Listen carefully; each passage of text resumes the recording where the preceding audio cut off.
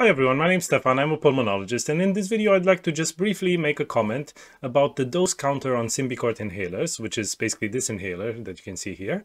So with Symbicort, a question that I get asked a lot, and I've seen it pop up in the comments quite a bit here on this channel, is that the dose counter doesn't seem to go down with every inhalation. Well, actually it does, but the problem we have is that basically it doesn't go down in units. So for example, if you start off with a brand new Symbicort inhaler that say has 120 doses in it, the indicator, the number that you see on the dose counter will not go down to 119, 118, 117, etc. So what it tends to do is go down from 120 to 100, 80, 60, 20, etc.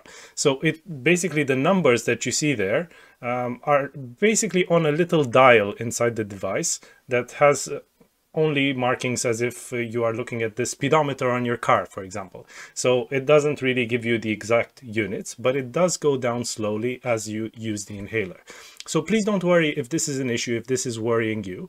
Just keep taking the inhaler correctly. I have another video on this channel that details how to use Symbicort correctly and to have a good inhaler technique. Do check this with your doctor every time you go and see them at their office, because it helps to have a good inhaler technique above all else. But do not worry about the dose counter. It's just the way the inhaler is designed. The device doesn't allow for precise counting of the doses. However, just keep track of how many you're taking. If you're taking only one at a time or two at a time, and you should see the inhaler go down with time to a lower number, confirming basically that you are taking it correctly. So please don't worry. If you have any other questions, do leave them in the comment section below. If you like this content, do subscribe to the channel to help it grow a little bit and reach more people. And I'll see you in future videos. All the best and good health.